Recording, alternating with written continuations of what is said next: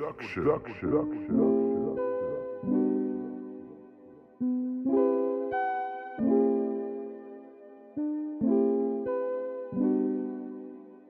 Darius BRITT here, and today we are talking about why I love the cheap kit lens. A lot of kit lens bashing out there.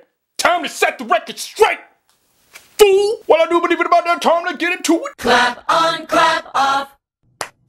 The clapper. So what's a kit lens? A kit lens is a lens that you can purchase along with the camera when you buy it from the manufacturer. It's like a starter lens, basically. When I bought my Canon 60D back in 2011, it came with this 18 to 135mm zoom lens. You can get this kit lens for about $300 if you buy it separately. You can also get an 18 to 55 for about $200. Super affordable by comparison. Nikon and Sony, they also have their kit lenses as well.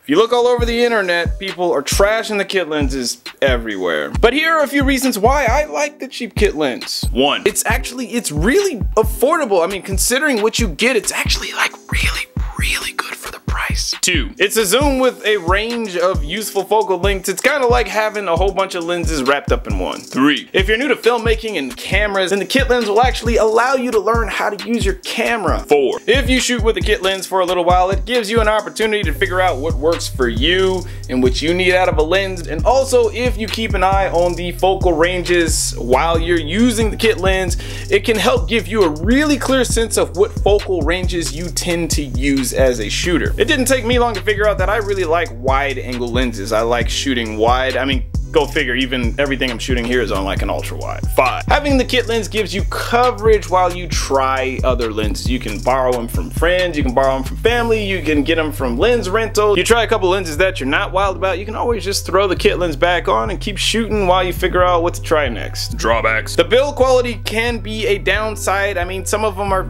they're made of plastic. They're not very durable and they feel kind of cheap depending on which ones you get. The one that I have at least has a metal mount, but some of them are just straight plastic. We've got the whole variable aperture thing happening. When you zoom in, the aperture changes. You'll get lens breathing when you rack focus, which is definitely not what you want when filming. I talk all about this kind of stuff in my intro to lenses video. I'll leave a link in the description section to that. They tend to be slower lenses. Sure, the low light capabilities aren't the best. In terms of image quality, they tend not to be the sharpest. A little softer in comparison to other lenses, so you might have to sharpen the image up in post a little bit here and there. If you're new, you're not really gonna notice this as much. But I will say, in the right hands, with the right light at the right f-stop, it's really tough to tell the difference between a kit lens and a more expensive lens. Considering how cheap these lenses are in comparison to other lenses, you're not really gonna get anything significantly better unless you're looking to spend a lot more money. My story. When I first got my camera with the kit lens,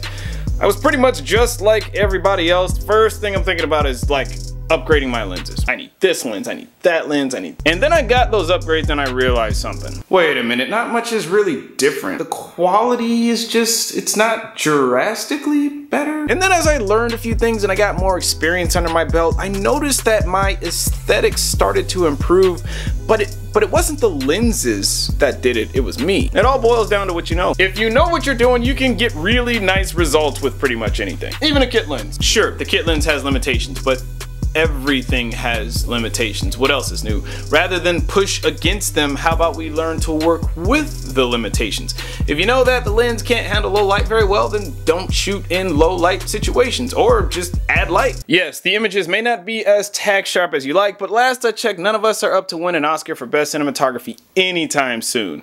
We're all still learning here. Focus on story, focus on lighting, focus on framing. There are plenty of other skills that you should be working on, and then when you upgrade to those nicer lenses, you'll know how to get the best out of them. I still use the kit lens. Depending on what I'm shooting, I'll usually bring it as a backup. I understand its limitations, and I know how to get the most out of it. This lens really holds a special place in my heart because I shot a lot of projects with it when I was just starting out, and I really learned some invaluable lessons with this guy. I'm gonna share a video that I shot a whiles back with an organization. I'm sharing it because I only used the kit lens in this video, so I thought it would be appropriate. And you know, I think it turned out good. I'm still proud of it. So we all want our kids to grow up healthy and strong. Getting your kids to eat a variety of fruits and vegetables is a great start. Here's a few easy snacks that they'll love. Now first up, we've got the Fruitland Shake.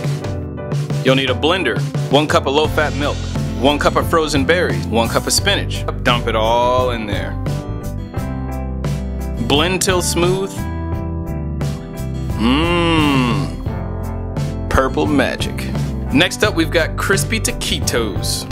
Let's do this. You'll need tomatoes, leafy greens, green onions, corn tortillas, cheese, toothpicks. Don't worry, we're not eating them. Some beans, a little cooking spray to get it crispy. Beat the beans. Apply beans. Layer on the cheese. Let's roll this bad boy up. Off to the oven.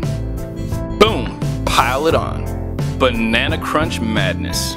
Cereal 1, cereal 2, yellow banana, peanut butter, sticks, skin it. Cut it in half. Make a pile of cereal.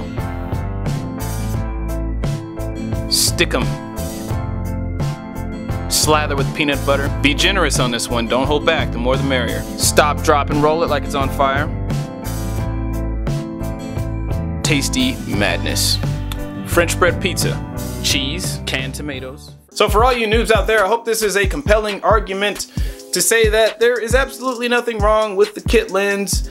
Embrace it. I promise you won't get cancer using it. In my opinion, it's probably the most important lens you'll ever own because as a starter lens, it gives you time to learn about the camera, it gives you time to learn the basics of filmmaking, and it gives you time to figure out what type of shooting style you like. I mean, that's a lot. Well, I do believe that's all that I got for you. I also do chat with me sessions for those of you out there who have a ton of questions about filmmaking and where to get started or what to do next. I will leave a link in the description section if that is something that you were interested in. If you enjoyed what you saw, please like, go subscribe. You can also find me on the social medias, Facebook, Instagram, Snapchat, or the Twitter, baby. You can also check out my second YouTube channel, DARIOUS, where I vlog about my adventures on the film festival circuit with my first feature-length film, unsound, live casting, vlogs, etc., etc. I do believe that's all I got for you, suckers. Booyah!